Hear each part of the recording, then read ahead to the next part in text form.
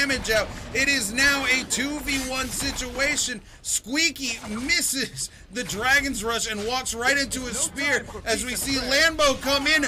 Double parry from Shub. A huge punish on the Shachiko with a greatsword is actually going to send them down. Lambo is going to go for the chase. Squeaky goes down. Team 12 turns this situation around, and Shub is going to bring Vampintosh back into the game.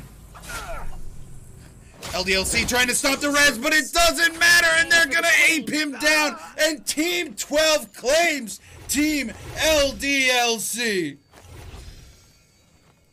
What a fight! What a turnaround from Shub with the double parry into a massive punish with the greatsword.